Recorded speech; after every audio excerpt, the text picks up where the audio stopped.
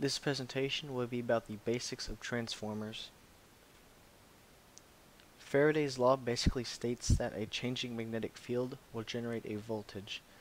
So let's say you have two coils of wire and you apply alternating current to one of them. Now due to the rapidly changing magnetic field, it will create a voltage in the second coil. Now this is what transformers are based off of. Of course, they will refine this to take advantage of it more efficiently. So a couple of the equations for transformers is VSIS is going to be equal to VPIP. Now this is basically the conservation of energy, which means voltage times current on the secondary is going to be equal to voltage times current of the primary.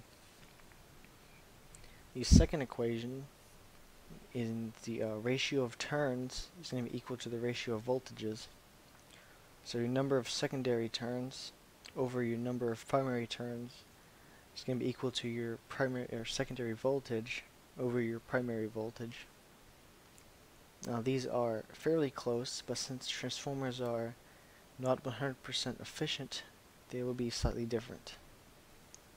Now one of the losses of transformers is going to be eddy currents, which means that a current will actually be flowing in the steel core, and that will cause losses there.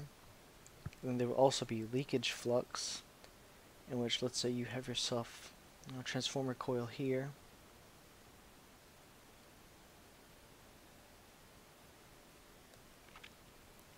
and then you have the primary coil, which would be the one on the left, will be generating a magnetic flux here.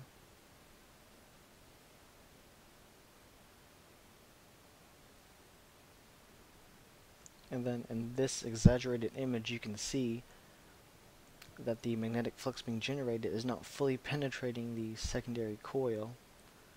See, some of it is outside of the coil and hence being wasted.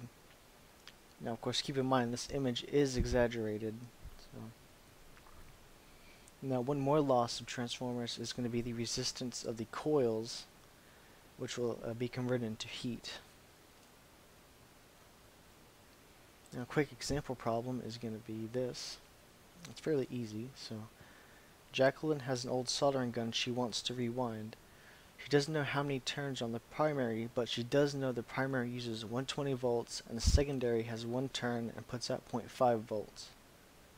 How many turns does the primary coil have? So we're going to go ahead and we're going to use the equation from the other page, which basically means that the number of turns on the primary over the number of turns on the secondary is going to be equal to the voltage on the primary over the voltage of the secondary. So we go ahead and plug in what we have here. So we have 120 volts. That's going to be the voltage on the primary. Got 0.5 volts. Voltage on the secondary. A secondary has one turn, so 1 there. Let me go and cross multiply and solve this. So 120 times 1 divided by 0.5 will give us 240 turns on the primary coil.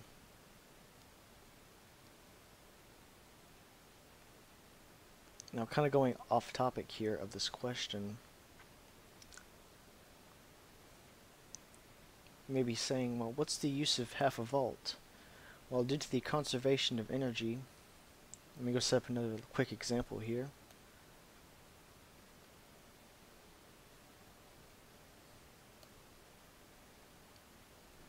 So let's say you have a transformer. It's got a whole bunch of windings on the primary, then only a few windings on the secondary. Well, let's say you go ahead and apply 120 volts on the primary at 5 amps, and on secondary you get 0.8 volts out. Now due to the conservation of energy, you're going to have 120 times 5. It's going to be equal to 0.8 times the number of amps it can provide. So you go ahead and do 120 times 5 divided by 0.8 will give us 750. So this means this secondary coil can provide 750 amps. So the energy from the primary is not lost. It's still there. It's just been converted into the amps instead of volts. And the same would apply if, let's say, you switched this and applied the 120 volts 5 amps to this coil and turn this to a step-up transformer. It will step up the voltage at the result of having lower amps. This is a microwave oven transformer. It is used in the microwave to produce the roughly 2000 volts necessary to drive the magnetron. Normally these are set up as a step-up transformer to step up 120 volts AC to the roughly 2000 volts AC necessary to drive the magnetron. So what I've done today is I've taken one and I've cut it apart, see? And I've replaced the original secondary coil with 1 turn of thick copper wire. Now of course I didn't use this transformer, but I've instead used a much larger transformer, which is roughly twice the size. So first I'm going to show you how many amps this transformer can produce. So let me go ahead and set it up right quick. Put a multimeter on it. And this is how many amps it's going to produce in a dead short. So I'm going to go ahead and plug it in.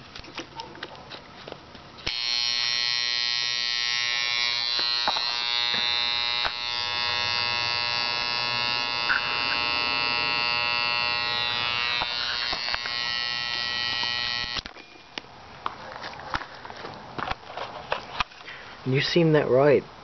672 amps going through this wire. So let me go ahead and set up the next part. So the second thing I'm going to show you is how much heat it can produce during a dead short. So let me go ahead and plug it in.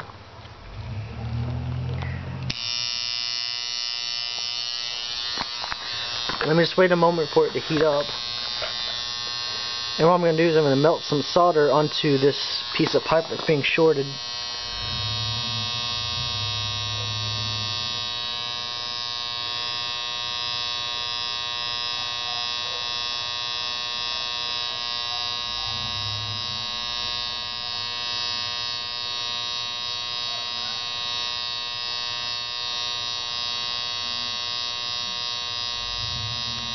There we go.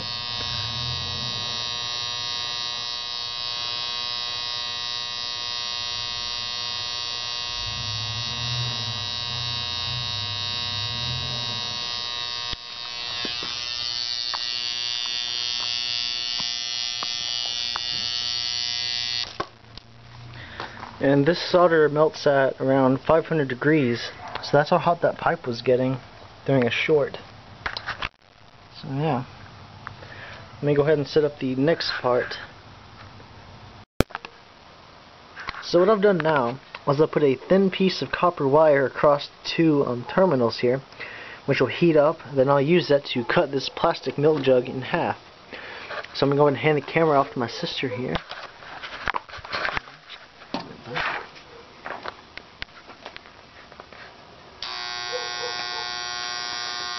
I'm going to wait a second for it to heat up.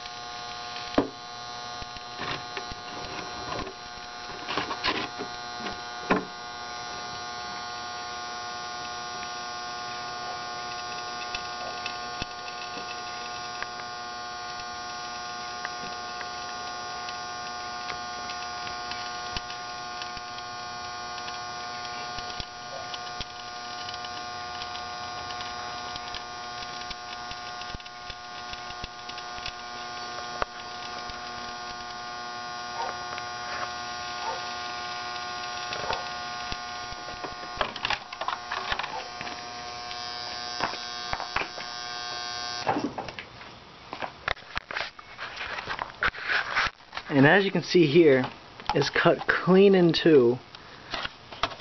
And as you can tell, it's quite fun to do.